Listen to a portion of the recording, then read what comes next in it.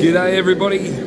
So I did have big plans to go live on YouTube. However, apparently my phone doesn't support that feature, going live on YouTube. So, you know, I probably should have checked it out first and done a bit of a test drive and made sure that it worked, but hey, you know, I didn't. So here we are doing it on Facebook. So I've had the Forge on now for roughly about the last 20 minutes, just getting everything pre-warmed. What we're going to be doing tonight is annealing the steel. For those of you who don't know what annealing steel is, basically when you get when you start working steel, it gets stressed and it gets really tight. And what the annealing does is allows that to soften up and to become a lot more easier to work. So before we harden any steel, we always do an annealing cycle. When we do the annealing cycle, what that means is that we're going to heat up the steel until non-magnetic, which is somewhere around 850 odd degrees, thereabouts. And then we're going to let it sit and cool down by itself. Now, the reason why I've decided to do this at night, and it was quite common with the bladesmiths when they were making the Japanese style katanas, what I'm hoping that you guys will be able to see is what they called the creeping of the shadow. If you've annealed the steel correctly, you should start to see an even shadow creep across the face of the blade. It's really quite special. I was absolutely amazed when I very first saw it for the first time. So I'm just gonna go grab the blades and yeah, put them into the forge, and hopefully you guys like what you're watching, and give us a like, give us a thumbs up, drop us a subscribe on YouTube for the future videos that will be going up there. If you've got any questions, pop them in, just say g'day, let me know that you're there. Because of the way the phone's set up, I can't see you unless you comment. So yeah, here we go.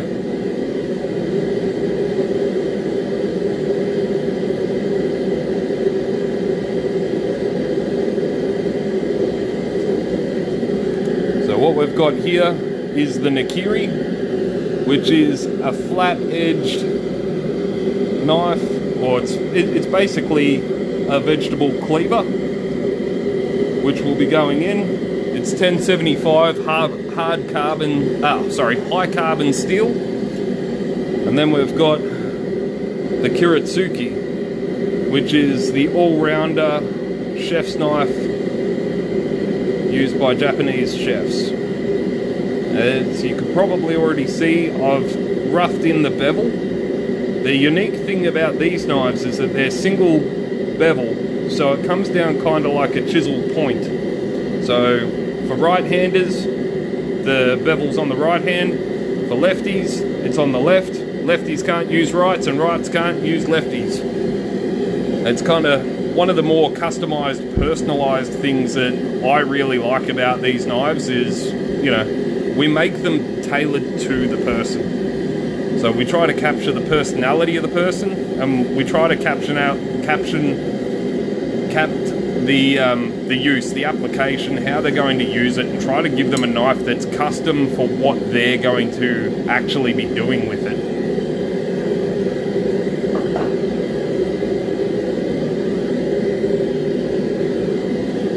Will do before I start playing with the fire, I'm going to put on my big heavy gloves, nice big welding gloves to protect myself from the heat. I've got my welder's jacket on so that I'm, you know, in the event that I drop something, I'm nice and safe. Safety first. It is gas, it is fire, and this steel is roaring hot when it comes out, so I need to make sure that, you know, I'm nice and protected.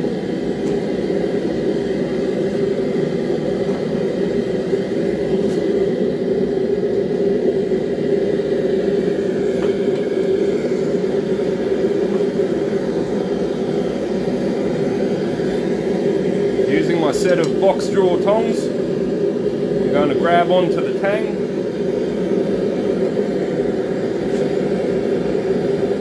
Slide the blade in. Trying to get the blade outside the hottest part to start off with. What I'm trying to do is bring up the temperature of the steel slowly. I don't want it to come all the way up super fast and all the way back down super fast. This is all about being gentle, being careful, and taking your time.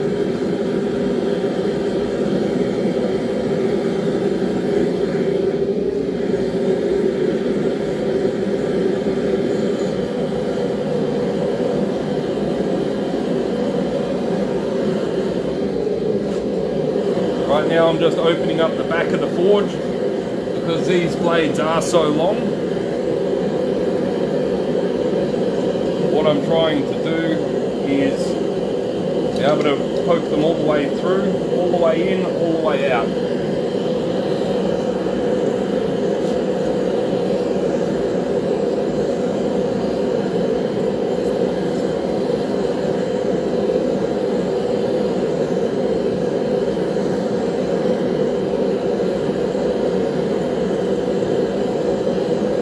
Rocking backwards and forwards, trying to heat up the blade as evenly as possible.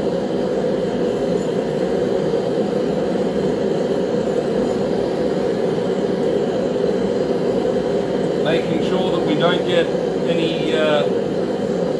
any places in the blade that are heated up or hardened or softened more than another section.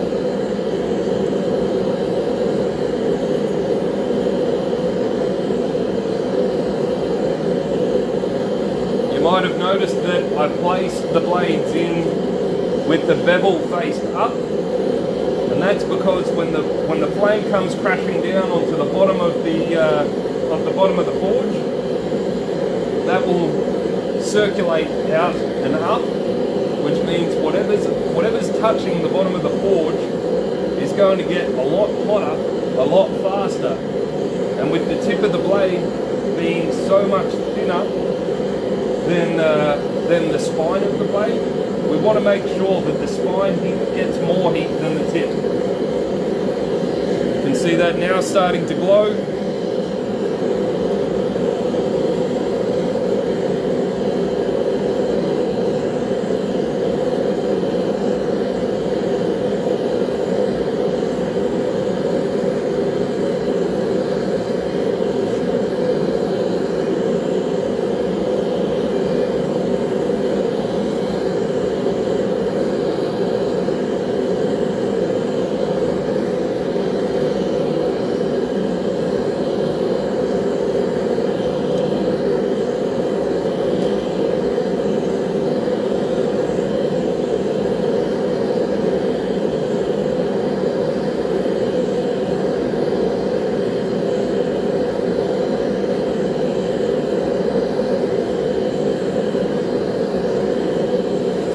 Got a magnet off to the side, which I'm just going to check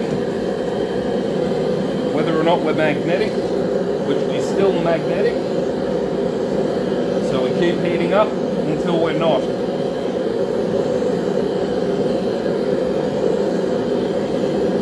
Unfortunately, I've only got a single burner forge, which makes my job just a little bit trickier. Trying to get the heat in the tip of the blade as well as in the heel of the blade evenly. It's quite difficult to do just on a single burner. This forge is just a nice simple fire brick forge. There's absolutely nothing special or fancy about it. It's just something that I've made myself, put together, done a lot of research. Frustrated Mel no ends, talking about my different burners and my bricks, trying to get this done correctly.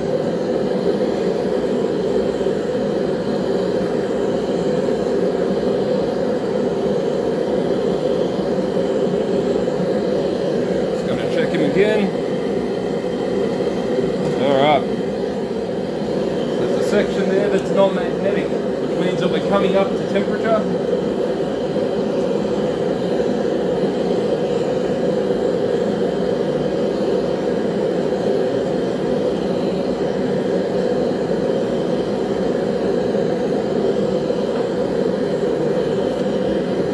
have just taken off one of my gloves because I'm finding it difficult to hold on to the tongs.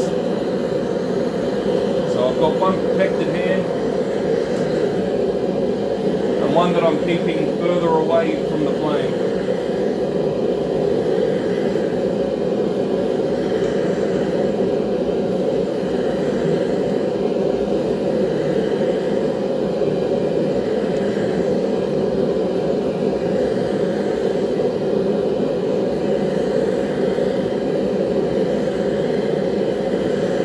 Getting really close now. I can see the shadows in the steel, deep in the forge.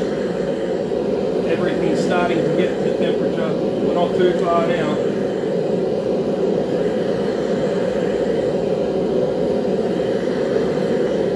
It's just the tip and the heel.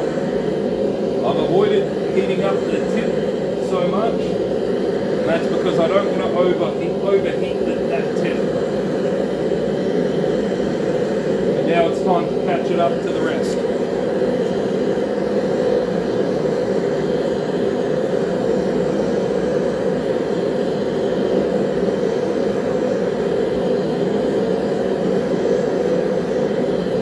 I hope you guys are enjoying watching as much as I am getting to play with the super hot steel.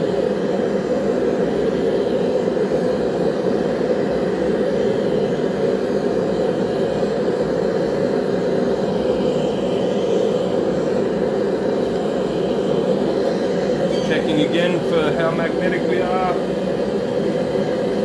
Just a little bit more on the tip.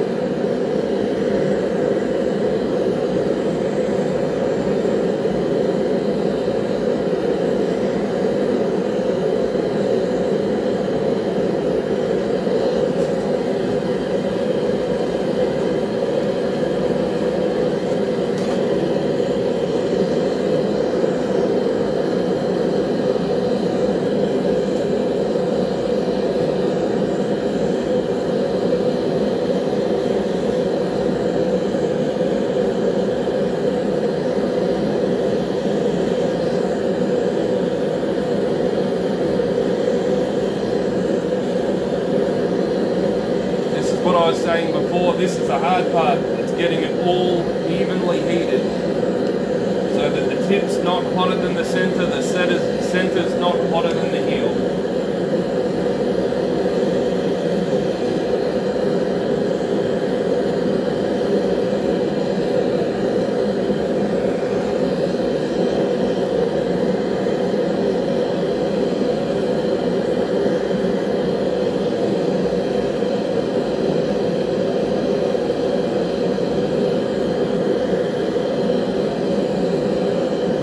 Letting that heat saturate evenly.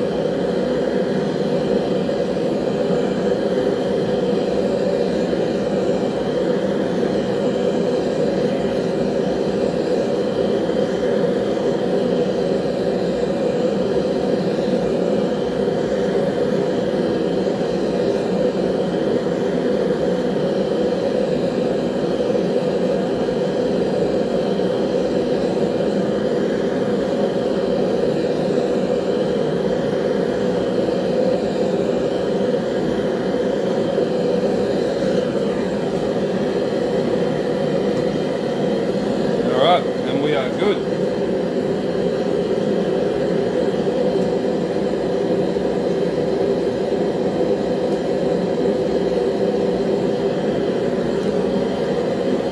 I don't know how well you guys can see it, but there's a shadow creeping from the heel and the end, and it's slowly working its way into the center.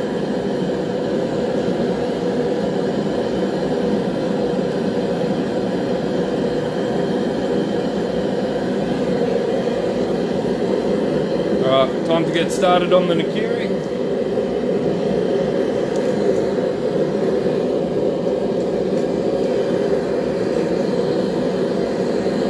This is a prime example. You can see that this back edge of the knife is a lot hotter than the rest. But because it's been in there and saturating, soaking in the heat this whole time, and this is a much larger blade to disperse the heat as well,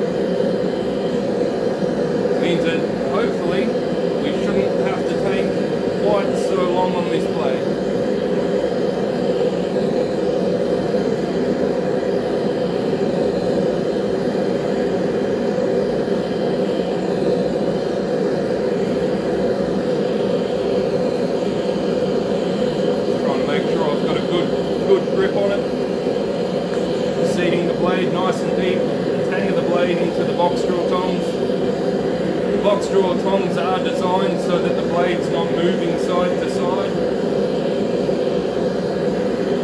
keeping it all nice and stable for me.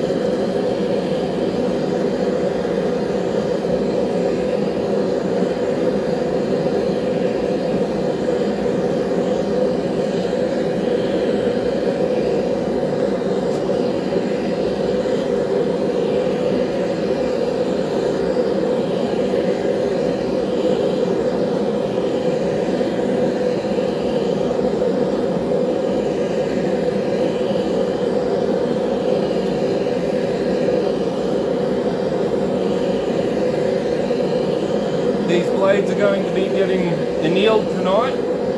For anybody who's wanting to watch the next part, which is hardening or quenching the blade, I'll be doing that tomorrow night. So I'm going to let these blades slowly cool down overnight until they're touch cool. And yeah, tomorrow they're going to be getting hardened.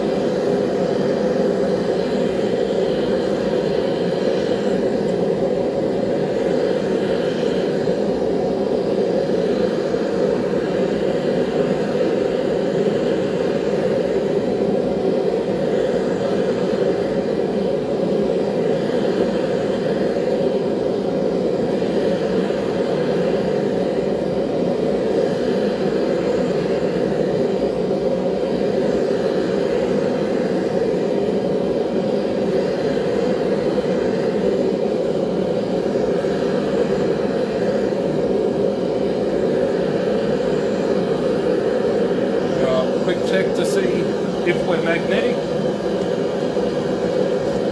The center of the blade's now non-magnetic.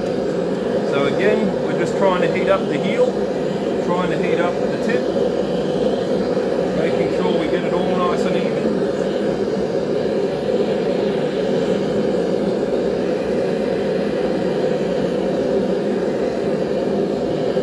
The other thing that does me it doesn't help me at all, because the other end of this forge is open-ended. Every time the tip goes out, it does cool down slightly more than the rest of the blade as well.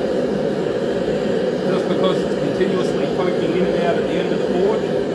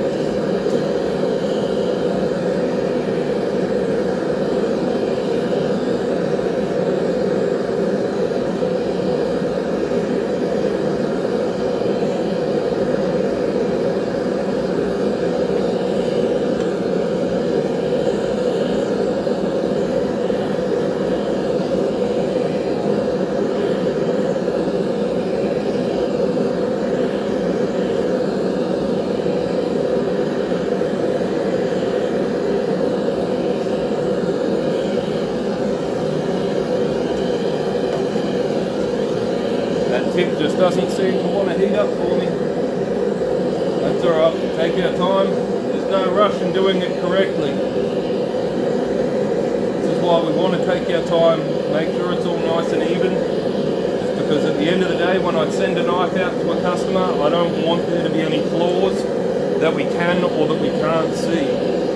So if I know that there's a problem in the tempering process, that's going to carry on to the rest of the knife.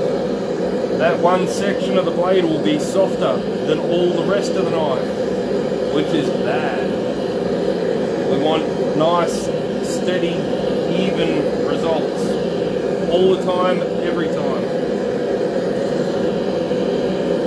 That's one really good thing that the bees have taught me, which, you know, it's the one job that I've had. Lots of you will know that I know would have heard me say it before. Beekeeping is one of the only jobs that I know of where the bees will punish you for going too fast. You try and make things happen too quickly, do things in the way that's incorrect. The bees will let you know. And I tell you what, the blades, there's absolutely no bloody difference. If you do something incorrect, out of time, out of tune, try to go too fast, the steel will punish you, just like the bees will if we try to make them rush. Bees don't like to be rushed, neither does this steel. As I said, the annealing process is de-stressing the steel. If you try to rush this part, well, it's going to be a little bit stressed. It's not going to quite relax as much as what you would hope.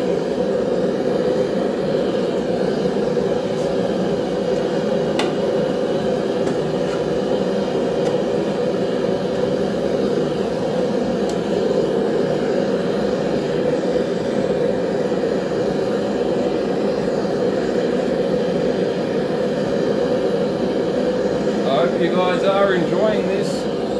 Give us some love, give us a thumbs up, give us any questions. Love to hear some questions.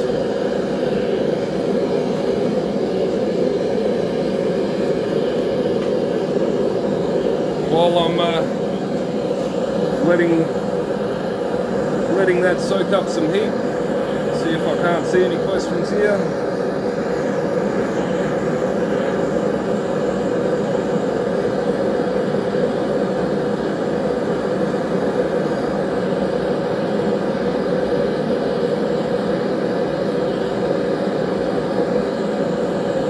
How does the heat change the steel properties to make it non-magnetic?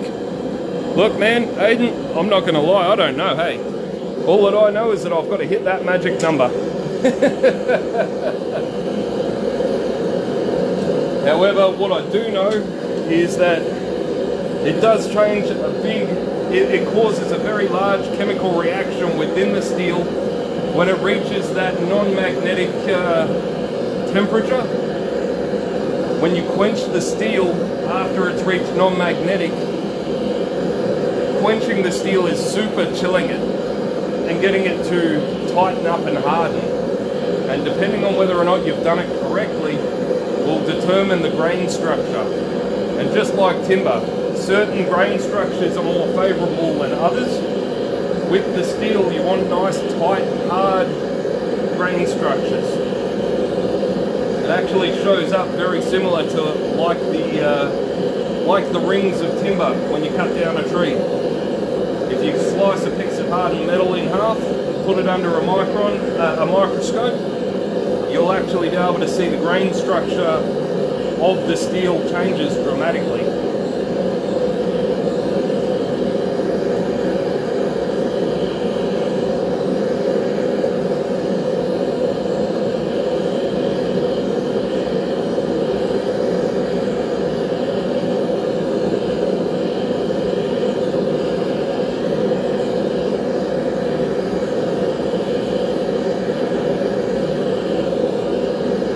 I did tell you the other day you're going to be watching our triumphs, our successes and our failures. This isn't a failure.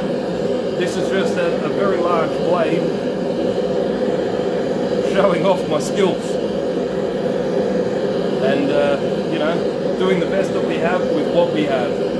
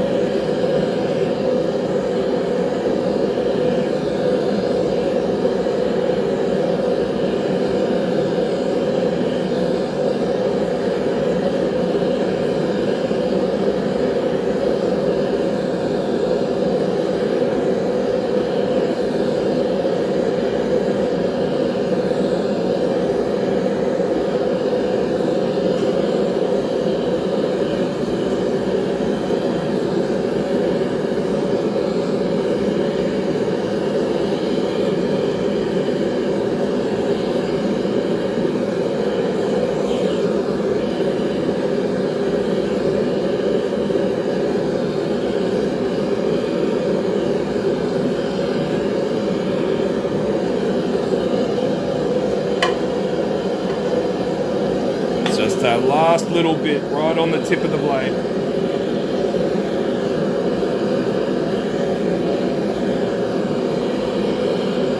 Sorry this is taking so long, but you know, it is what it is.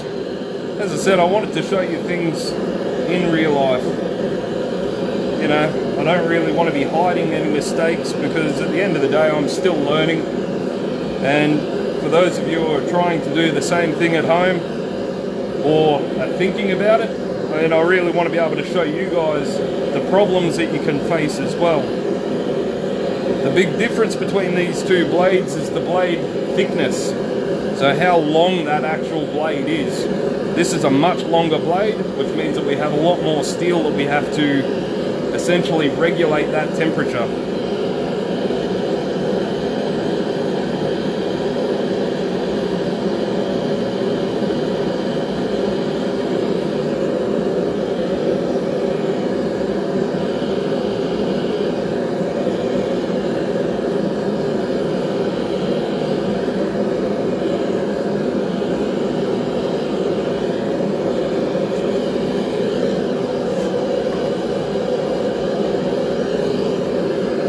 Barely sticking to the magnet. We are so close. If you've been hanging out here since the start of this video, a big thank you to you. You know, I appreciate the fact that they're long videos, but at the end of the day, what can I say? Everything we do, we don't have the proper tools, we don't have the biggest, brightest, fanciest tools, and what we do takes a long time. That's why, you know, I'm lucky enough to have a Mel who lets me play with burning hot steel, big gas forges during winter. That's why we do these crazy little hobbies and adventures. Keeps me busy, keeps me out of her hair, and everybody has a good time.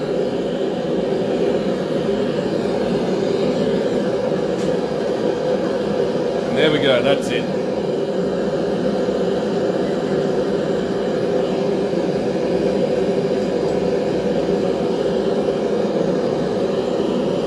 There's a nice big bright band here, a band here.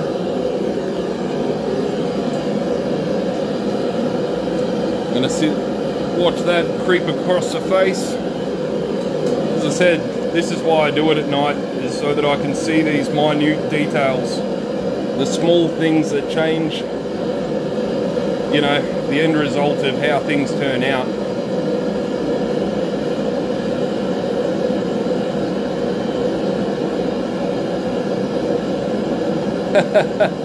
You're absolutely right, Mel. We, you know, we do need to make one for us.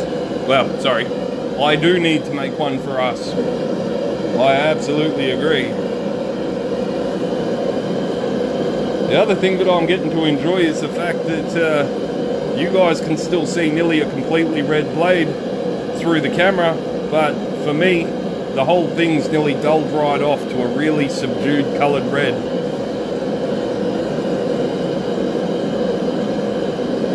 Alright guys, that is it for me.